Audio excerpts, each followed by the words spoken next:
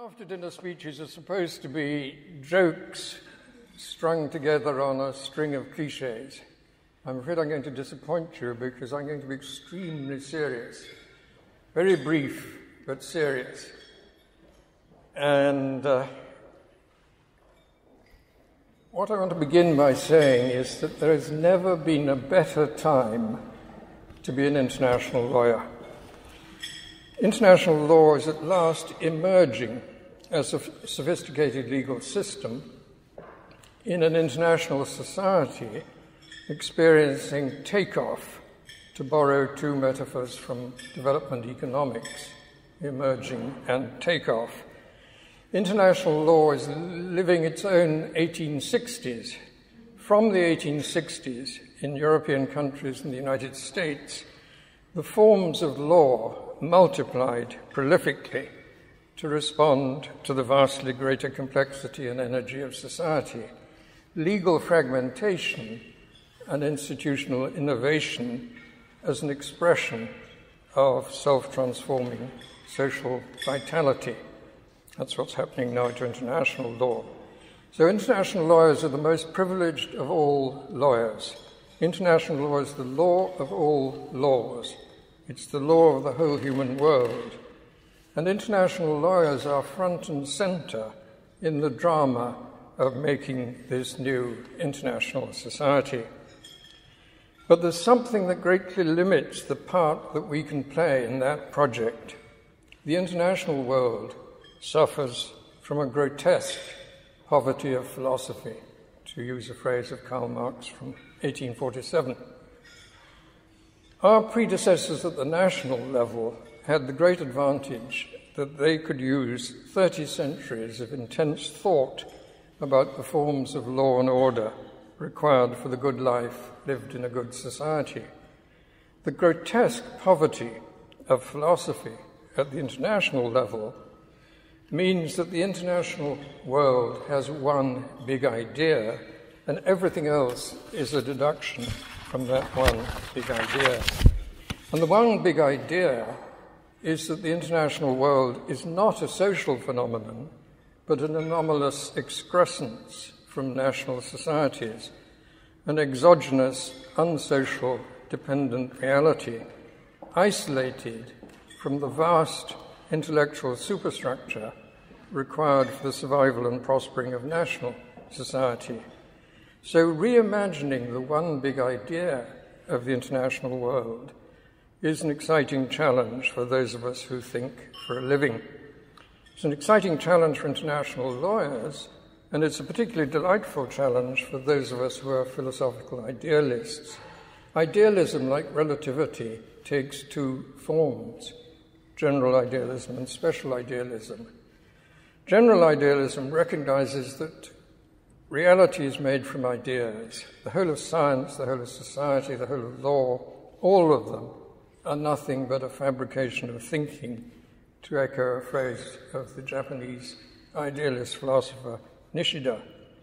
And so what the mind has made, the mind can change. Special idealism recognizes that the mind contains a particular kind of idea, the ideal, a powerful form of mental energy that leads us to make a better reality caused by the magnetic attraction of ideas such as justice and the good and the true and the beautiful and the ideal. In George Bernard Shaw's play, The Doctor's Dilemma, the doctor had invented a cure for a life-threatening disease. And so how should he choose the people whose lives he would save? The idealist's dilemma is also about curing disease and saving lives, but it is more complex. The idealist's dilemma is three dilemmas. Should we simply give up and admit defeat? Who should we talk to? And should we tell the truth about the real state of the world? So first, should we, idealists, simply give up, go off and cultivate our gardens? It's certainly tempting. If you look at human history, the good done by good ideas has often been undone by bad ideas. The high civilizations of ancient Greece and Rome were compatible with incidental barbarism. The Emperor Constantine's legitimizing of Christianity led to the politicizing of a deeply unpolitical religion. The American social ideal of the city on a hill contains an idea of exceptionalism which has proved antisocial in relation to the rest of the world. Europe's idea of its cultural superiority fueled an imperialism in which others paid a high price to acquire its incidental benefits. Revolutions have been negated by reaction. The ideal of self-determination, that wretched idea of Woodrow Wilson's, opened the way for new tyrannies and corrupt oligarchies and failed states. The ideal of freedom has produced the extreme unfreedom of modern democratic, capitalist, technocratic society. We have to remember Stalin and Hitler when we think of the great world-changing ideas of Hobbes and Rousseau and Marx and Nietzsche. Then there is Émeric de Vattel, the brilliant 18th century rationalizer of the one big international idea, proposing an international legal system appropriate for the newly emerging nation-states. We've lived the Vattellian idea system for 200 turbulent years, and that's obviously what I'm about to challenge. So idealists know all about the ambiguity of socialized ideas, but we don't give up. Why? Idealists are realistic utopians. We know about the duality of the human being, capable of self-harming and self-destroying, but capable also of self-surpassing and self-perfecting. So someone has to do the heavy thinking of human self-evolving and self-perfecting. That's why we do not give up. So the second dilemma, who should the idealist speak to? Ian Brownlee was a practicing lawyer and an academic. That interesting dimorphism in the biology of international law. Imagine that, practicing lawyer and an academic. He once said on a public occasion, semi-public occasion, Philip Allott is mad, but he knows what he's talking about. That's slightly more than half true. I won't say which half. Yes. Well, Brownlee's remark contains a Manichaean dualism. Practice good, theory bad. And thinkers have often been despised by those who regard themselves as practical people. Vattel was welcomed and admired, presumably because he was speaking theory to the very people, kings and politicians and diplomats, whose bizarre behavior his theory rationalizes and justifies, and that's the international law you all practice. Marx and Gramsci were right to identify the cultural hegemony of the ruling class. Those who have most social power have most power over the formation of a society's ideas. What Marx and Gramsci underestimated was the propensity of the ruling class to disagree within itself. The ruling classes of earlier centuries were seething cauldrons of disagreement about everything. Quote, I am a human being and nothing human is alien to me. That wonderful saying from a Roman play was the state of the mind of the old educated ruling classes, our predecessors in office. We are their successors.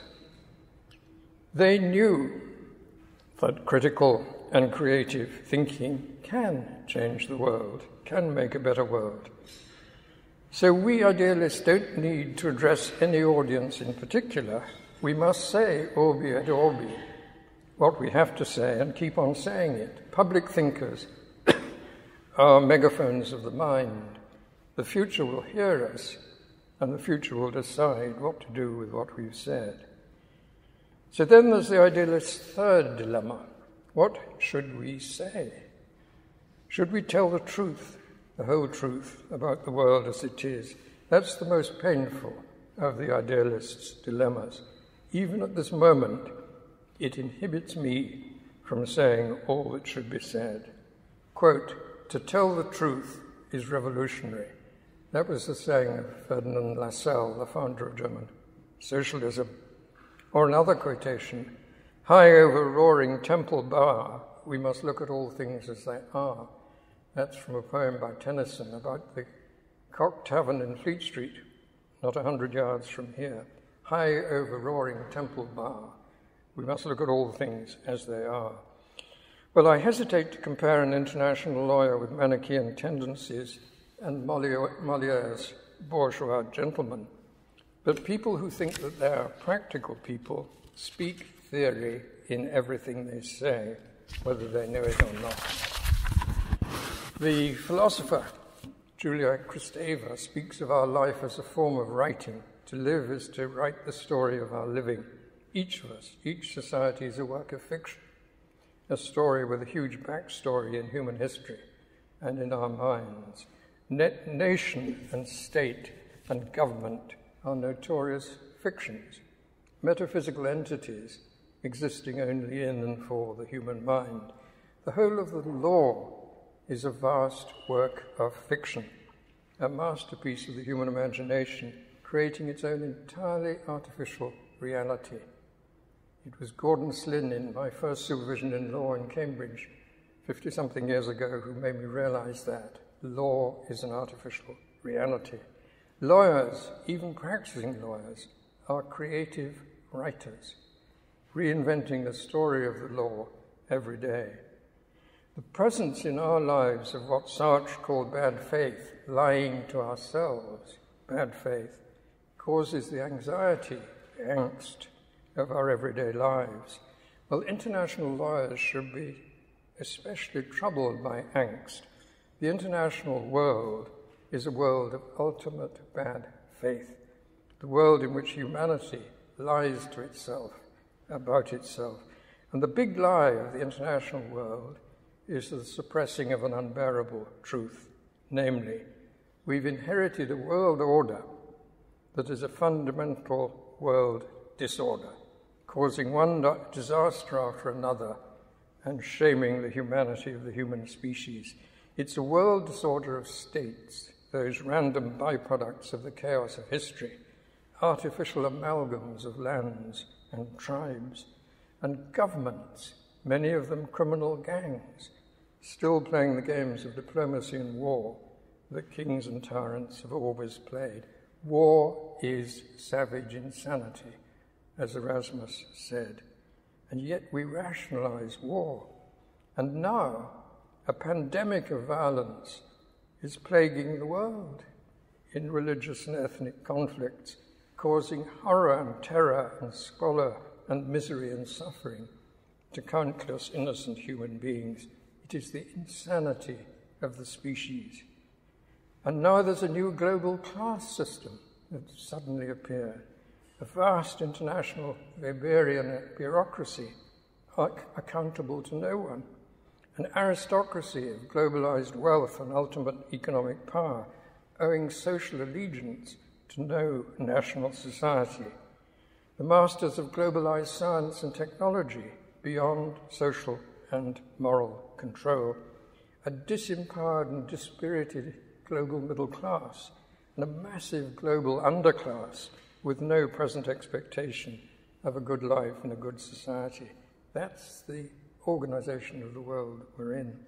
Human beings are becoming alienated from their own humanity, dehumanized by superhuman collective systems and superhuman technologies. And the trending sophist philosophy is whateverism. That's what people say, whatever, things are as they are and always will be. The whole human future depends on the well-being of the natural world, but we organize our cohabitation with our natural habitat by aggregating subordinate interests rather than by disaggregating the common interest of humanity. Disaggregating the common interest of society is the function of law. Disaggregating the common interest of humanity is the true function of international law. to quote Grotius, the advantage not of particular states, but of the great society of states. So how do we find the common interest? That's the function of politics.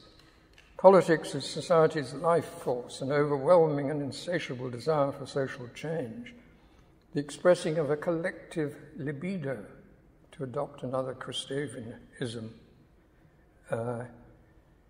Politicians channel the collective libido, I have to say, sometimes in more ways than one. It's called the aphrodisiac of power. So substituting politics for diplomacy is a major challenge in making the future of international society. Making bureaucratic internationalism politically accountable is a major challenge. Politics translates social values into judgments of the common interest, which may then be put into the universal form of law, which is then disaggregated and particularized and applied, modifying behavior, reconciling the common interest and private interest. That is the wonder and the magic of the law. The unfreedom of the law gives us the freedom to lead a better life in better societies, as Rousseau so brilliantly observed. That's the function of law. At another time of revolutionary change, the great Tom Paine had a charming Manichaean moment. He said that society is a blessing and government is a necessary evil. Constitutionalism means using social power to transcend governmental power, using legal power to transcend legal power. And that's the great principle that we call the rule of law. Evolutionary constitutionalism under the rule of law has made possible the amazing transformation of national societies that continues to the present day. Lawyers from these Inns of Court were among the pioneers in the 17th century of the great principle of the rule of law. A conservative revolutionary wants to use the best of the past to make a better future. Installing the rule of law in a reimagined international society is a major challenge in making the human future. And to use the idea of society, Tom Paine's word, in rewriting the international story, implants new philosophical genetic material. It creates the possibility of evolutionary constitutionalism at the global level, giving practical effect at last to what Suarez in 1612 called the moral and political unity of the human race.